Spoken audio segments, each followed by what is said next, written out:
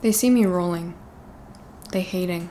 Hello, dear friends, family, loved ones, haters. Welcome back to my channel. My name's Emma. It's fantabulous to meet you. I've had this idea cooking in the zesty brain fluids of my cranium for a while, and it's taken me a long time to arrive at a point where I can actually film it, and that's a good thing in this case because this video is going to be my hate comments as book recommendations. So I'm going to be taking a bunch of comments that I've received and turning them into a book recommendation for you. The reason why this took forever to film was that wonderfully, thanks for not hating on me that much. It took a while to garner this many comments that I could use. Not that I don't get weird comments all the time, but I'm talking specifically hate comments because of course on a daily basis I get really weird comments from really creepy dudes. I'm not gonna have any of those comments in this video because newsflash to the creepy men out there, not only are you creepy, you're just boring. I've seen thousands of you. You have no original work. But before we kick it off, this is a reminder to yourself. If there is hate in your life, why not try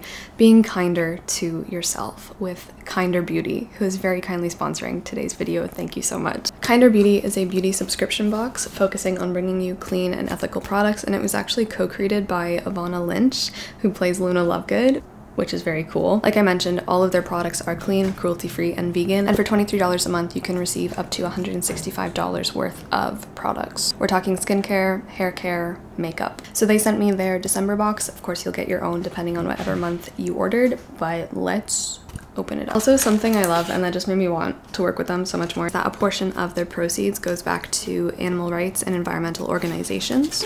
Here we have the box. So the first thing that I see, Big Bang. It's called the Big Bang. I actually needed a new mascara, so this is great. She's stunning. We have a new beauty blender from Uve, gorgeous. And this one is dermatologist approved for sensitive skin. Okay, this is the cutest. We have, I think, a little eyeshadow palette. It's inspired by America's Parks. So this one is called Teton Range, if I'm saying that correctly. Oh. Multitasking Beauty Balm. Melts into skin, removing makeup, excess oil, and other impurities left over from your busy day. This is gorgeous. I want to know what it smells like. Last thing I see in the box is this anti-acne sheet mask. So if you guys are interested in having a bunch of beauty products delivered to your door that are clean, cruelty-free, you can use my code 50EMMY for 50% off of your first box when you sign up for a subscription. Let's move on to transforming that hate into kindness. All right, first hate comment.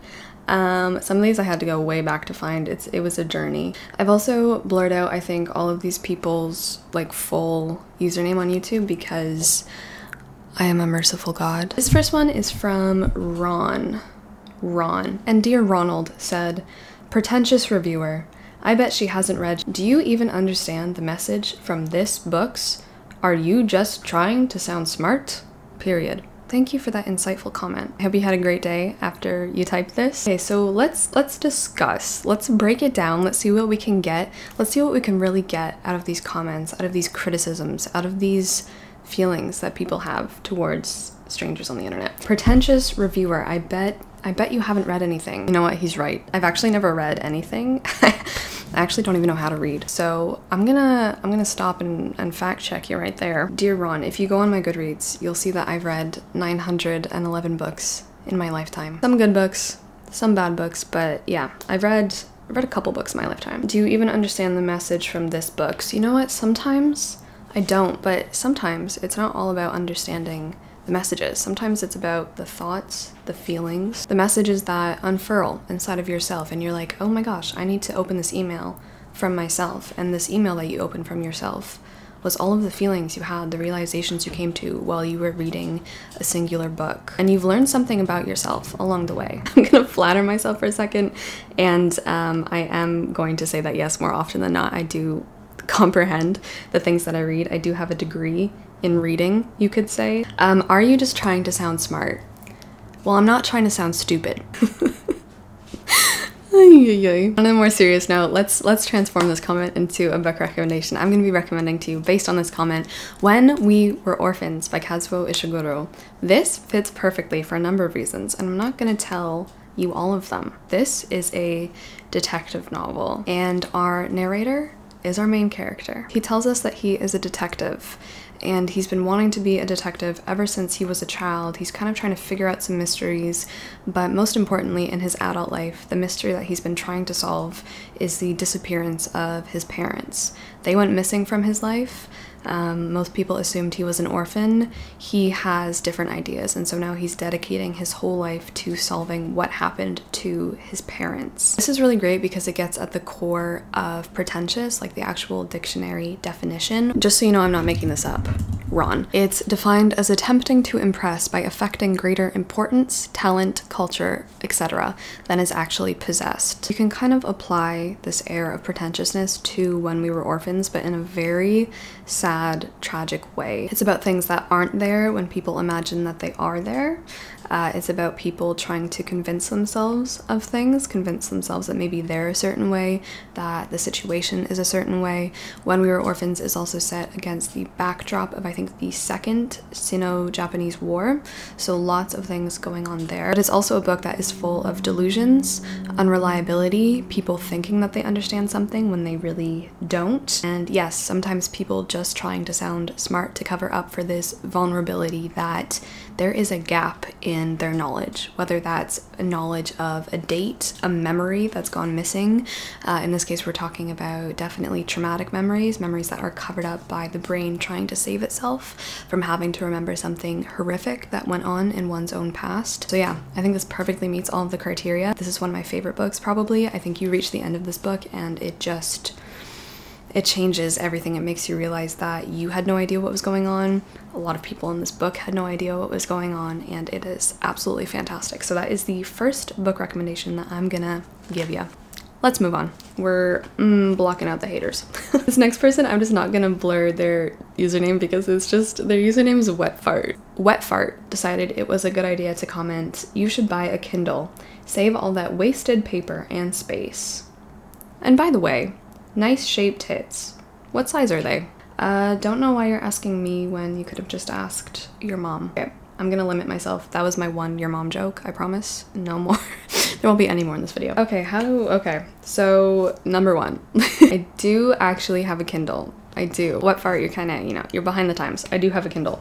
But in terms of all of that wasted paper and space, I live in like a 600 square foot apartment, and if every wall could be filled behind me with bookshelves like these, I would be quite the happy gal. If you think it's a waste of space, that's fine. You know what? I think the real wasted space here is the hate in your heart. Let me give you the book recommendation because I think that'll speak to itself for this. So the book I want to recommend based on this comment is A Movable Feast by Ernest Hemingway. This is his memoir, his journal, that's been very finely tuned about his time spent in Paris when he was young, when he was pretty poor, when he was writing novels, when he was meeting people like F. Scott Fitzgerald, Gertrude Stein, the like. He describes Paris as a movable feast, something you will always have with you no matter where you go. I've had a lot of comments over the years about people taking a look at how many books I own, making assumptions, saying it's a waste of space, it's a waste of paper, you need to go wholly digital. It's not, for me, it's not about at all where the book is stored, because the book is just a physical manifestation of its contents, right? Like the book itself, it's just a body for the soul of the story, much like, you know, you want to argue that our bodies are not really us in the same way that a physical book, really, if we want to go deep down the rabbit hole, nothing behind me really exists. Is that my argument? No, not really. They're beautiful, they're a comfort to look at, but what I'm really trying to get at is that books are a movable feast. You read them and you could burn all of the books behind me right now. I would still have them in my heart, you know what I mean? Like when you read a story, you no longer need that physical body of it. You have the essence, you have the story, you have the thoughts, the feelings, the meanings, the connotations, the symbolisms, the way that it's affected your life, the things that you've learned from it, and you're always gonna have that with you, much like how Ernest Hemingway describes Paris as a movable feast, something you can return to time and time again when you need to nourish yourself, even if you're not in Paris, even if you don't have a physical book on your person. It's going to be something you can pick from, take what you need when you need to take it, and I think it's just such a glorious representation of a memory, a time in your life. In this case, I'm obviously applying it to books themselves. I think the physical space that books occupy can't really be wasted because you need that physicality, whether it's literally on a Kindle and in digital space or in, of course, material paper space. Yes, aesthetically, libraries are gorgeous things. Obviously, Wet Fart doesn't think so, but am I gonna take thought seriously from someone named Wet Fart? Probably not. The best libraries are the invisible libraries, and those don't take up any space. And if you've read even one book from your library, you have that invisible library, and it resides inside of yourself. So anyway, yeah, okay, I'm gonna ignore the other half, but thanks, I agree with them myself. Next up, we have a comment from Pow. Your skin looks too pale. Go sunbathing. By the way, this is one of the few times I watch your video until the end. If you have a long video, split it into parts. We're a little translucent looking today. Pow, I don't know what you want me to do about it, buddy. I haven't seen the sun for weeks. I live in Canada. It's snowing. It's cold. The sun goes down at like 4:30. I don't know what you want me to do, honey. There ain't no sun to bathe in. Yeah, you know what? Sometimes I have long videos. The miracle of you deciding to watch something is that you can also decide to just click off and stop watching. Or, you know what? Miraculously, your suggestion, split it into parts. You can also watch a long video split into parts. So it's like you've created for yourself a number of videos. I do try to have some longer videos, some shorter videos. The majority of your comments is that you guys love long videos, especially if they're long vlogs. I'm of the exact same mindset. The book I'm gonna recommend based on this comment is obviously Interview with the Vampire by Anne Rice, because this is a book about vampires. They have pale skin and they can't go sunbathing. Also, Anne Rice was not apologetic about how long her series was. Hey Siri, how many books are in the Vampire Chronicles series? Interview with the Vampire. The Vampire leased it. Computer just started listing them all off at me as if that was helpful. Like, I'm gonna hammer out 15 books and these people are gonna goddamn read them. And they did. And I am. And I love her for it. This encapsulates the comment perfectly because it has very pale people and the series goes on forever. And I'm very, very happy about that fact. So if you've not read Anne Rice, let me read her to you. Let me do you the absolute favor. This video really reminds me of this quote, and sometimes I read my YouTube comments and I'm like, that's so true, Anne Rice. Evil is always possible and goodness is eternally difficult. We follow a vampire giving an interview to this young dude in the 1980s and he's like, are you really a vampire? And he's like, yeah, let me tell you about it. And he tells him his whole life story up until 1980. It begins in New Orleans and it just possesses so much great beauty, skill, craft. The dialogue is wonderful. The characters are wonderful. This book feels like a gut punch so many different times. Like your organs, it will arrange it. You know what? Every single chapter will just like, all of a sudden you're like laying in a crippled ball in your bed being like, this makes me want to live. This makes me want to live my life. It makes me want to scream and cry and laugh. Just honestly, a masterpiece. I think Interview with the Vampire is such gorgeous, gorgeous, gorgeous, gorgeous work. It grapples with so many questions and I could go on a rant for forever about this book, but I won't, and I will just save you the treat of reading it for yourself. So that is that one. Then we have two comments that I'm gonna split into one. These are comments that I get. I don't get them too much anymore, which is nice, but I used to get them a lot. So these are two that I've seen time and time again, but I'm just gonna combine them into one. So the first comment is from Luke. Hi, Luke. How you doing? Thanks for tuning in. Okay, and he said, why major in English? What job will you do? Do you plan on marrying a rich guy or something? And we have this next one, which is from Electro, commenting on, I think, one of my English major videos. That's an awful lot of work for a field you will never get a job in. Okay, so let's break it down because this is probably like one of the most important hate comments. Not a ton of hate in them, honestly, but these are the most important because not only, they don't just affect me, they don't really affect me anymore because I mean, I'm living the reality of having an English degree. I know what my reality is, but I think for a lot of other people, including myself when I was younger, these are really important comments to talk about, to address, to have discussions about, because of course the notion in the world, one that I used to possess myself, I'm not gonna lie, is that English degrees are useless in terms of getting a job, having any financial value in your life. They're not going to bring you any of that finance, you know, they're going to make you lose money. Overall, they're probably one of the most useless degrees you can have. That's why I was petrified to go into English. I thought, I am following my passion, I'm following my heart, but it's gonna end up in maybe a sad place if I do this. Because in my first year, my plan was to go into biology. I tried to force myself into that lifestyle. It made me miserable. I was not doing very well. I had English, I had one English class as an elective, and I was like, you know what? I'm just gonna go for it, come what may. Let's start with Luke. Why major in English? It's my heart and soul. Everything you do is connected to language in some way. Language, you can't leave it. You can't escape it. There's no escape from language, which is horrifying, but also beautiful. I'm not gonna go on a huge rant because I have a whole video coming on like, what the hell can you do with an English degree, because it requires so much more.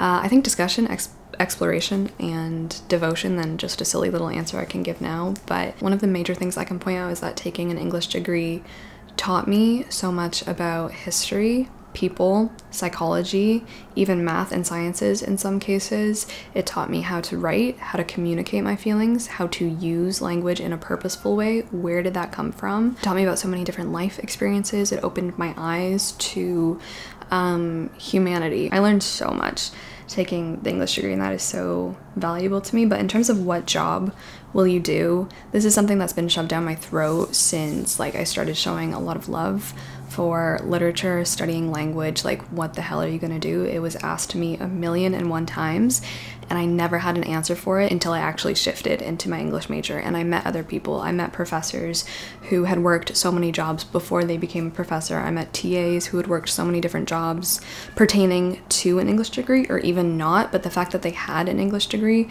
that their skills at communication and writing, they ended up beating out like other people who didn't have English degrees, who were maybe on paper or in their minds more suited to that job. Actually, the day after I finished my last course, I went on Indeed, which I haven't done in so long, and I looked up like, okay, now that I'm done my degree, what is available to me? Thankfully, I found so many jobs. Of course, all this I'll talk about more in the video that's coming. Do you plan on marrying a rich guy or something? You don't have to worry, in case you were interested. Not planning on ever actually getting married at all. I do plan on being the rich guy myself. YouTube is my job right now. I'm doing all right. I talk about books and literature, so I actually already have a job, you silly hillbilly. It is an awful lot of work. So you think I'm a hard worker. The book I'm gonna recommend for these two is Stoner by John Williams, because this is about someone who, yes, also abandons his previous inclination at university to study English literature, and you see him grappling with that decision, where it leads him. This is a very quiet novel, in moments of greatest difficulty and great trauma, relationship problems, death in the family. Like, he always clings to literature, which has become his job. It does discuss a lot about university politics, because he does eventually become a professor of English literature. Very sad, very quiet, but also very inspirational, and I think very hopeful, actually. So that is Stoner. This next one I love. This is a comment I think from my War and Peace vlogs, where I read War and Peace. I broke down a lot, I cried a lot, I showed a lot of emotion because I have emotions. Swampy decided to comment. First of all, can we look at this profile picture? Dear Lord. I mean, come on. Anyway, Swampy said, "Only a mental ill bat films herself crying. Get a hold of yourself, woman." This is my favorite part. "You're a nasty little goblin." That is honestly the nicest thing someone's ever said to me. That is the best compliment I've ever gotten. You're a nasty little goblin. I love it. I've always had aspirations to be a nasty little goblin. Okay, let's chat. So yes, I broke down over War and Peace because it affected me, punched me in my soul, made me cry. I cried on camera. I guess Swampy didn't enjoy that. I think this is supposed to say mentally ill bat. I can't argue with you there. I really wish maybe you knew, or you were brought up with the idea that showing emotion is a good thing. You should allow yourself to feel whatever you're feeling. You should allow yourself a safe space to feel that, and hopefully be surrounded by people who accept your feelings, who can nurture them or just witness them. You should allow yourself to embrace whatever sadness or anger or great joy or happiness you're feeling without feeling like it's something you need to repress or control. I'm really not gonna get a hold of myself, because I don't want to get a hold of that. You know, I want to let that go. I want to experience life and emotions and everything it has to offer me, especially in forms of great literature. It's amazing that a book, that words on a page that you hallucinate in your mind, can bring out that reaction in someone.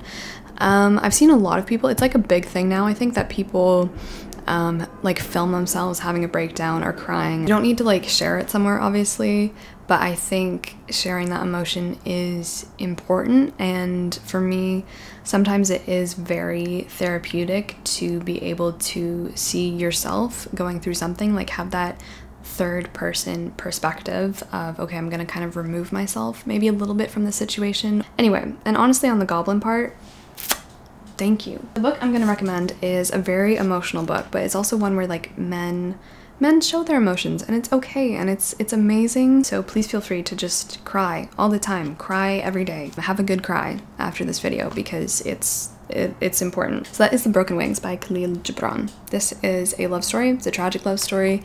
It's about this man who falls in love with this young woman named Selma, and her father, unfortunately, they're quite poor, and he has to give her away to, I believe, another man who is not the nicest, and it's about their love affair. It's a tragedy, so it does not end very well, but we have throughout both characters just like without remorse, without any restraint, just like giving themselves to each other in an emotional way where they don't hold back anything. It's a very lofty, very poetic book, and it is very poetic in the way that they express their emotions to one another. It's gorgeous in the way that they don't hold anything back. We have our male protagonist being absolutely distraught, depressed, moved to tears, crying all of the time, but also expressing and communicating these emotions, I think, in a very healthy way. Both parties do. That was really nice to see, especially in a classic published in 1912. Just gorgeous, just really, really gorgeous. The poets and writers are trying to understand the reality of woman, but up to this day they have not understood the hidden secrets of her heart, because they look upon her from behind the sexual veil and see nothing but externals. They look upon her through the magnifying glass of hatefulness. So good. 5 stars. Really recommend this one. I have another comment about like books and the taste of books, so something a little bit different. This is, I think, a comment when I was talking about like, I don't know, my reading taste or something. Someone commented, just get rid of all the fantasy, YA, and romance books. Your taste in books at the beginning of your YouTube journey was so much better and amazing before it became very generic, and your taste in books has just reached new lows, I guess. That's rude. People don't get that people have different tastes in books. This is a really basic one, but people like different things. Big news coming out today. This just in, people like different things. I have a lot of comments about people tending to get quite offended for no reason that I sometimes enjoy romance books, or sometimes enjoy young adult books, or sometimes enjoy fantasy and sci-fi. Am I gonna stack up a book like Paradise Lost or War and Peace or Mrs. Dalloway next to fantasy romance or a young adult book about a girl time traveling? No. Why would I ever do that? Because that's not the point. Like, these different genres of literature have very different purposes. It's like a balanced meal. I don't know if anyone else has like the food pyramid. I don't know if Canada dismantled the food pyramid. We used to have the food pyramid in school. It's no longer the food pyramid. At the top, sure, let's put War and Peace, but like, you can't have that top pinnacle of the triangle without the base, without the bottom, without the trash, if you want to call it that, because trash is valuable. I say this all the time. Trash is so valuable. I love good trash. Without good trash, first of all, you can't build the base to your pyramid to have the good stuff, the good, cool, beautiful, wondrous literature. This base and like the steps up the pyramid, those are just as important for, first of all, developing your taste, for new readers who are just reading for the first time. When I was 12, 13, 14, what do you think I was reading? Obviously I was reading YA. Some people seem to have a problem when I still read it now, and it's just so weird to me. Like, first of all, just let people like what they like. Why would you ever hate on someone for that unless it's like putting someone in danger? It's absolutely bizarre to me. But yeah, just this idea that like romance is useless as a genre.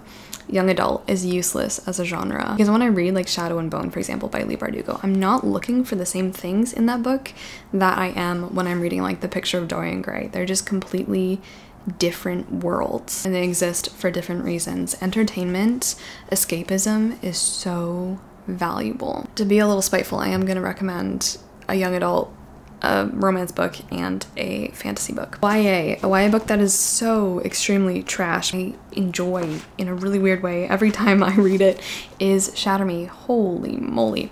It's Shatter Me by Tahar Mafi. This is not great, okay? This kind of sucks. But you know what? It's so fun. A romance, I'm gonna recommend a fantasy romance. That's Fortuna Sworn by KJ Sutton. So fun, so addictive, so compulsively readable. This is my favorite fantasy romance series. They each get better and better and better, and it's just good freaking fun. You have fairies, you have werewolves. You have every single line of like Lucifer's fallen angels populating the earth, and you follow your main character who's a nightmare. She's a nightmare. She's a living embodiment of a nightmare. And then finally for a romance, I'm gonna recommend Get a Life, Chloe Brown, because some of these people commenting, I mean, it says it in the title. So this is a romance that is really sweet, really cute, I think pretty down to earth and realistic, and I really enjoyed it. And next we have Dante. Dante, thank you for taking the time out of your life. She doesn't look as cute on this video. Shame. First of all, I like how it's not like, that's a shame. I like how it's just straight up shame, you know, like shame on you. You should be ashamed for your appearance. Really weird. I just, like, what goes on? And I'm like genuinely curious. Dante, if you're watching this, if anyone who's ever commented on someone's appearance in a video, like genuinely, what is going on in your mind? I have, like everyone else, gradients of cuteness. Did I look like this when I woke up in the morning? No. Do I look like this in real life? No, because camera Emma is also different from like real life Emma. This is just like an image of me. Am I gonna look like this tomorrow? No. I'm constantly changing, constantly evolving. And so like I think you have to remember when someone calls you, you know, if someone just straight up calls you ugly, or like you didn't look as cute. You literally never look the same. Like you are always in constant flux, evolution. Like next week, maybe I'm gonna chop off all my hair. Tomorrow, I'm gonna get the biggest pimple over top of my eyebrow. The next week, maybe I'm gonna gain 1.5 pounds, and that'd be cool. You are always changing. You never look the same. You're never the same. But Dante, really, buddy, I really apologize for you that you place that much importance on how someone else looks in a video. Like the stakes are high for you, because if you click on a video and I don't look as cute as on the other video, guess you can't consume my content. That sounds rough for you. Book I'm gonna recommend is Phantom of the Opera, because it's one of my favorite books, and it does deal with someone who unfortunately is abused by every single person he meets because of the way that he looks, and in turn this does a lot of really cruel, disgusting, awful things to him, to himself, the way that he thinks about himself, and then outwardly, of course, he sees the world, treats people in a very different way. The Phantom of the Opera is a ghost story, a love story, a detective novel, a piece of gothic literature. It's everything. Like Us, you know, this book it's just not definable. Like when I read this, I was tracking so many different things that this book does, that this book encapsulates, that it talks about. It talks so much about history, about music, about architecture. It is constantly changing. You can look at this book from so many different angles, and of course it also does discuss the very real consequences of someone's life when they are treated the way that they're treated because of the way that they look, because they have a disfigurement or a disability, or because they don't look the way that everybody else looks. So very important. One of my favorite books of all time. Glad I got to talk about it again. Thank you, Dante. This one says she's pretty, but you can tell she knows it.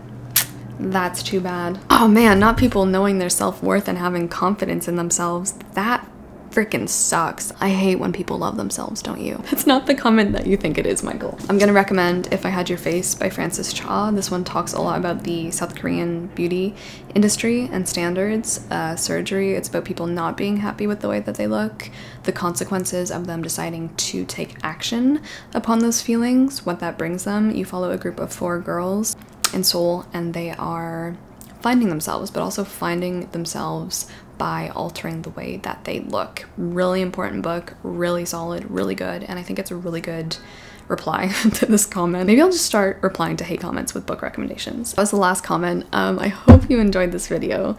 This was really good fun for me. I'd love to do this more often, but like maybe not, because then that means that people are saying nasty things to me all of the time, which, like, you know, there's got to be some balance in there. But I want to say thank you so much for watching. I hope you got some good book recommendations. I hope you remember to love yourself, be kind to yourself, be kind to others, and if not, people will take the nasty things you say and just turn them into books. Thank you so much to Kinder Beauty for sponsoring today's video. The link is in the description box along with the code, and I will see you in my next video. Ciao. Kinda mysterious, shaded with someone I'm not really into. Do you need to fix it?